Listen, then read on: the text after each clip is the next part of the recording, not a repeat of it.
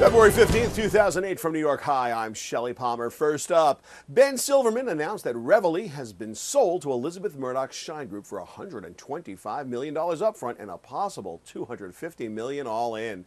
Reveille is responsible for The Office, The Biggest Loser, and much, much more. Silverman decided to sell the company so that he could focus solely on his NBC duties. Way to go, Ben. Google has begun testing video ads on its search results pages. According to Google, the ads have become necessary as search results have begun including more images and video, leading users to completely ignore the text-based ads that have fueled the search engine's dominance.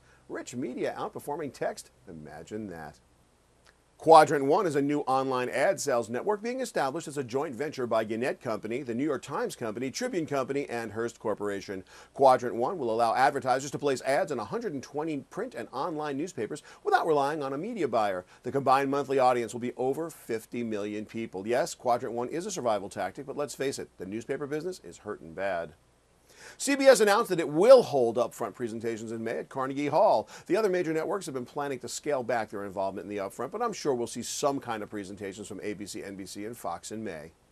Nielsen has acquired set-top box analysis company Audience Analytics and its Audience Watch software. The acquisition will provide technology for Nielsen Digital Plus, offering an array of usage data, VOD measurement, and more. It comes as Nielsen faces demands for more detailed viewing data and the rise of new challenges for TV ratings, including TiVo and TNS Media.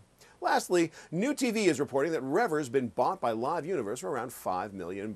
And that's MediaBytes for February 15th, 2008. Remember, each day I sort through all the technology, media, and entertainment news, so you don't have to. Visit ShelleyPalmerMedia.com. Give us 2 minutes, and we'll give you stuff you really care about. For MediaBytes, I'm Shelley Palmer. See you tomorrow.